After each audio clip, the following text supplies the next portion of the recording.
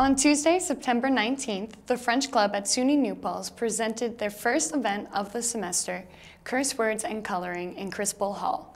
The event provided students of all academic disciplines with a night of coloring and colorful language. WNPC-TV's Emily Lugo got an inside look on the event.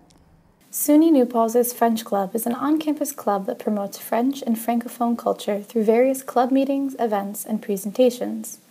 In past semesters, their weekly meetings have included crate making, Valentine creating, and French cheese tasting. Their first program of the semester brought together club members and other students for a night of learning French curse words and coloring.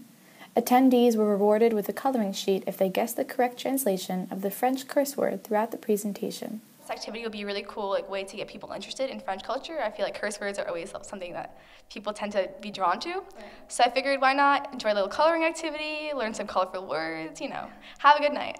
French Club, to me, honestly, is a way for all the students that take French on campus, no matter what level, kind of come together and learn more just outside the classroom and get to know each other and incorporate all cultural stuff and really learn more of the French language and even introduce it to students who don't take French and try to get more people interested in it. Tuesday's program provided both French Club members and students of all academic disciplines the opportunity to learn French curse words that would normally not be taught in the classroom, as well as enjoy a night of coloring.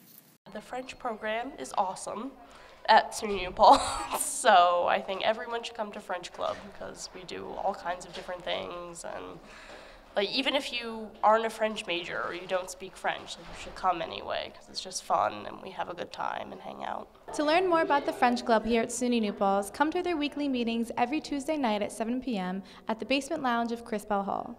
I'm Emily Lugo, WNPC-TV. Au revoir!